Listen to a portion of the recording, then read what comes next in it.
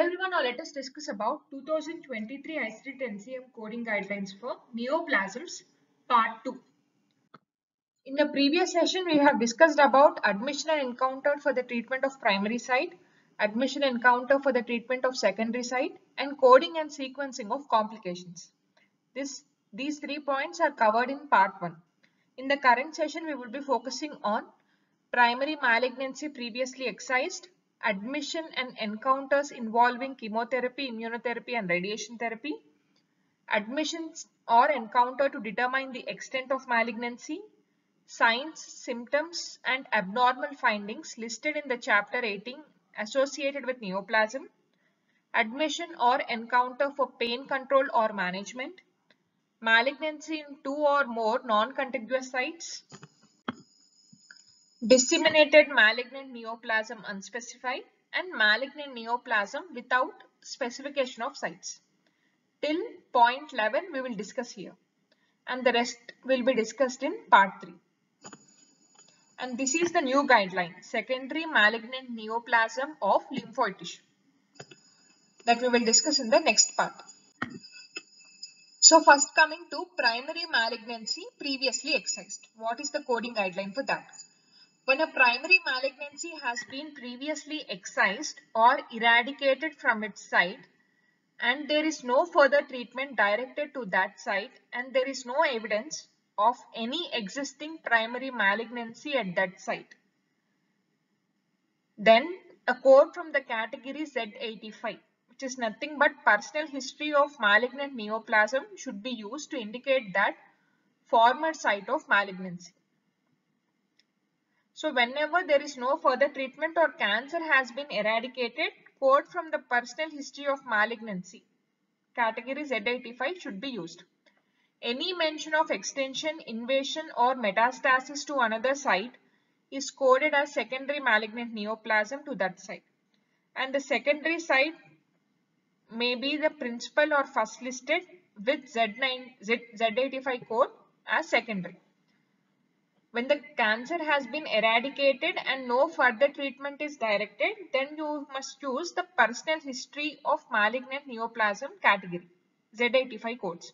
Whenever there is metastasis or invasion or extension, then that another site will be coded as secondary malignant neoplasm, and this will be the PDX followed by Z85 series as SDX. Now let us see an example. History of lung cancer, left upper lobectomy 18 months ago with no current treatment. MRI of the brain shows metastatic disease of brain. Here previously patient was having lung cancer and now he is not taking any treatment for that, but the MRI shows metastatic neoplasm of brain. So this will be the PDX C79.31, secondary malignant neoplasm of brain, followed by Z85.118, personal history of malignant neoplasm of bronchus or lung. Now coming to admissions or encounters involving chemotherapy, immunotherapy and radiation therapy. This is subcategorized into three points or 3 guidelines. First one is episode of care involving surgical removal of neoplasm. The next is patient's admission or encounter solely for the administration of chemotherapy, immunotherapy and radiation therapy And next is patient admitted for radiation therapy or chemotherapy or immunotherapy and develops complications. So these 3 points are covered in this particular thing. Admissions and encounter involving chemotherapy, immunotherapy and radiation therapy. First, let us discuss about episode of care involving surgical removal of neoplasm. When an episode of care involves surgical removal of neoplasm, primary or secondary site, followed by adjunct chemotherapy or radiation therapy during the same episode of care, then the code for the neoplasm should be assigned as PDX or first listed diagnosis. Patient is having neoplasm and he is undergoing chemotherapy or radiation therapy, but The episode of care is surgical removal of neoplasm. Whenever episode of care involves surgical removal of neoplasm, whether it can be primary or secondary, followed by adjuvant chemotherapy or radiation therapy during the same episode of care, then code for neoplasm should be assigned as PDX. Coming to next guideline, that is patient's admission or encounter solely for administration of chemotherapy, immunotherapy or radiation therapy. Whenever the admission or encounter is for administration of either chemotherapy, immunotherapy or radiation therapy, then codes from the category Z51 will take the precedence. That is, they are coded as PDX followed by malignancy codes as SDX.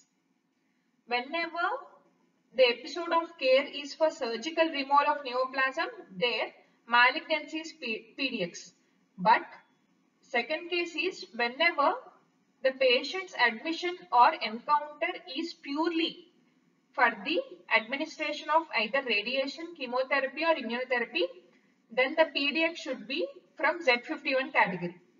Z51.10 indicates anti-neoplastic radiation therapy, Z51.11 indicates anti-neoplastic chemotherapy, and Z51.12 indicates anti-neoplastic immunotherapy.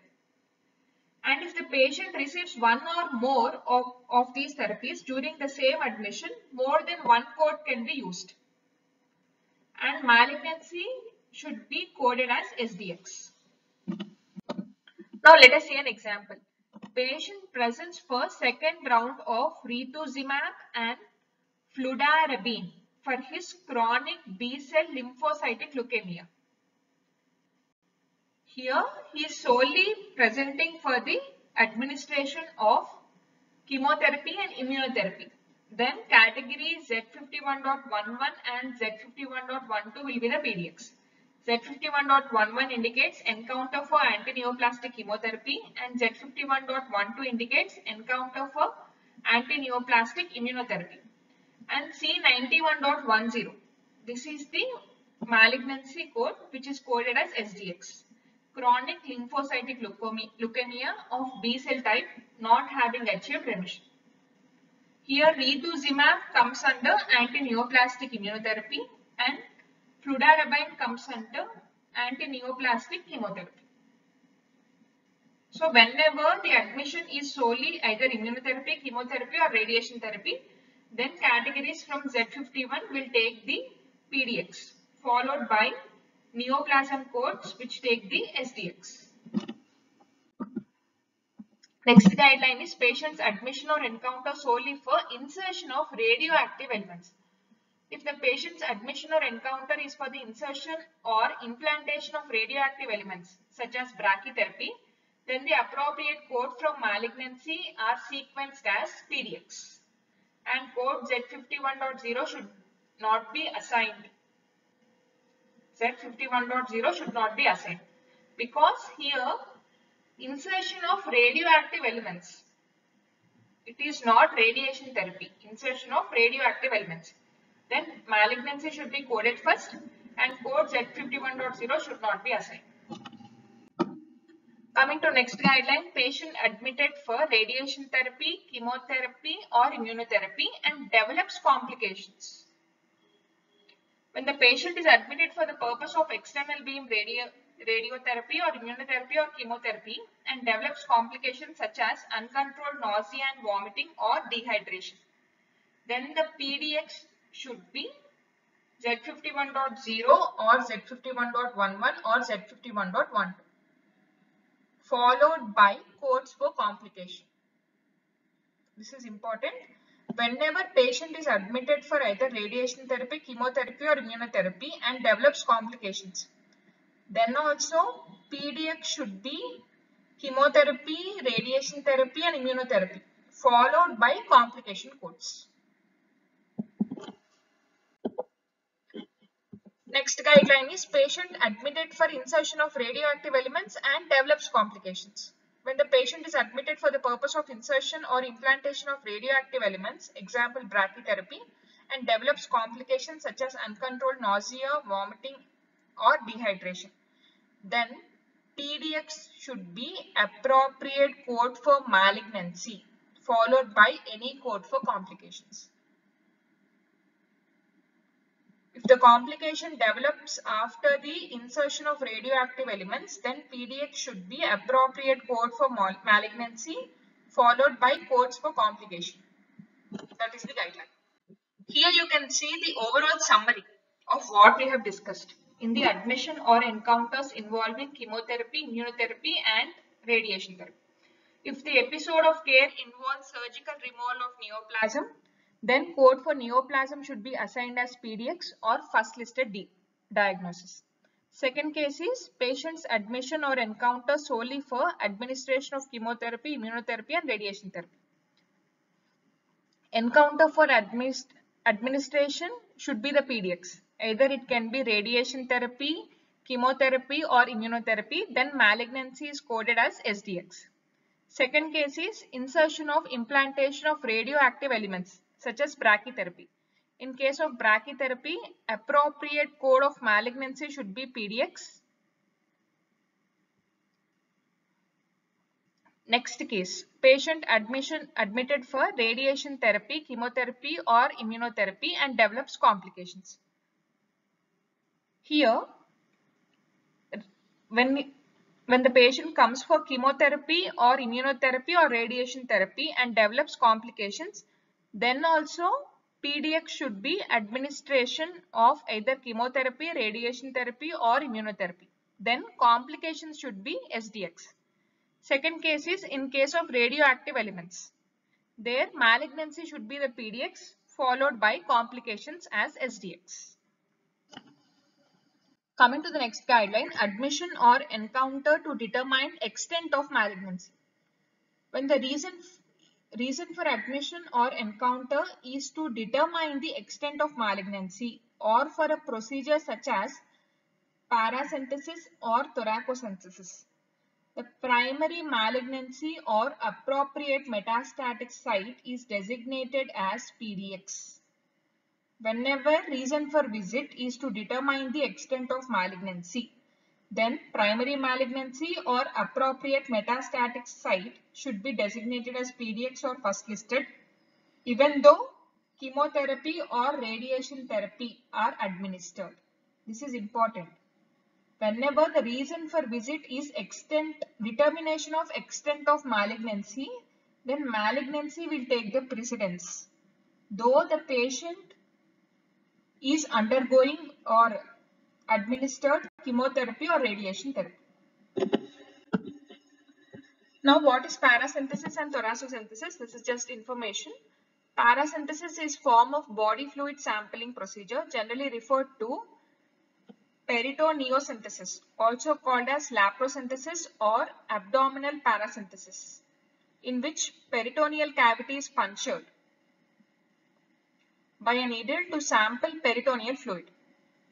It is used for a number of reasons, that is to relieve abdominal pressure from ascites, to diagnose spontaneous bacterial peritonitis and other infections, for example abdominal TB, to diagnose metastatic cancer, to diagnose blood in peritoneal space in trauma.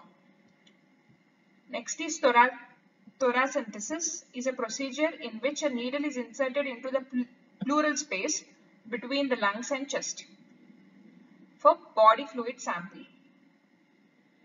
Synthesis means to puncture.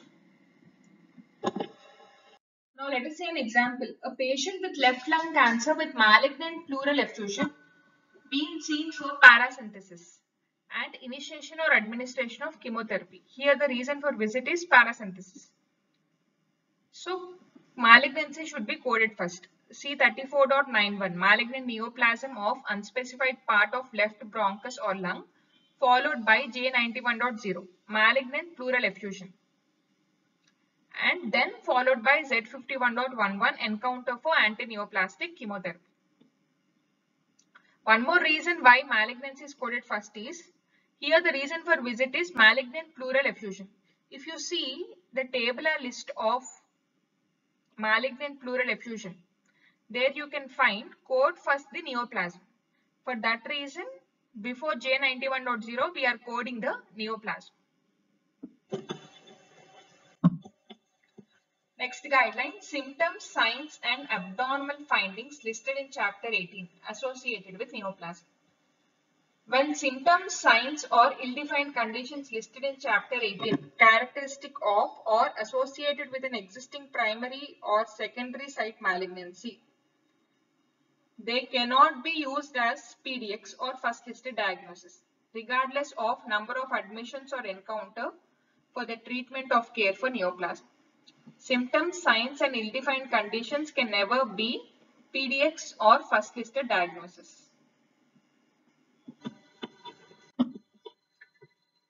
Next is admission or encounter for pain control or management. Neoplasm related pain. Code G89.3 is assigned to pain documented as being related or associated due to cancer, primary or secondary malignancy or tumor. This code is assigned regardless of whether the pain is acute or chronic. And this code may be assigned as PDX or first listed code when the reason for visit is pain control or management, and the underlying neoplasm should be reported as additional diagnosis. Whenever the reason for visit is pain control or pain management, then G89.3, that is pain associated with malignancy, should be the PDX, followed by malignancy codes as SDX, provided the reason for visit should be pain control or management. Now coming to next guideline, malignancy in two or more non-contiguous sites, that is non-continuous sites. A patient may have more than one malignant tumor in the same organ, and these tumors may represent different primaries or metastatic diseases depending upon the site. If the documentation is unclear, provider should be queried as to the status of each tumor so that correct codes can be assigned. Next is disseminated malignant neoplasm unspecified. Comes under the category C80.0. Disseminated malignant neoplasm unspecified is used for those cases where patient has advanced metastatic disease and no known primary or secondary sites are specified. Disseminated malignant neoplasm C80.0 is used only in those cases where patient has advanced metastatic disease and no known primary or secondary sites are specified. It should not be used in place of assigning the codes for primary sites and all known secondary sites. Patient must have advanced metastatic disease and there is no known primary or secondary sites. In that case, we can assign C80.0. That is disseminated malignant neoplasm unspecified. Coming to next guideline, malignant neoplasm without specification of site. Code 80.1. Malignant or primary neoplasm, specifically primary neoplasm unspecified, equates to cancer NOS. This code should not be used when no determination can be made as to the primary site of malignancy. And this should be rarely used in inpatient setting. Let us see an example. Evaluation of painful hip leads to diagnosis of metastatic lesion from an unknown primary neoplasm source. In that case, first you need to code metastatic lesion, that is C79.51, secondary malignant neoplasm of bone, followed by C80.1, malignant neoplasm unspecified, that is cancer NOS. Here, primary neoplasm is unknown. Then you can code NOS, but this should not be used in inpatient setting. This should be rarely used in inpatient setting. Thank you for watching. Please subscribe for further videos on medical coding and CPC training.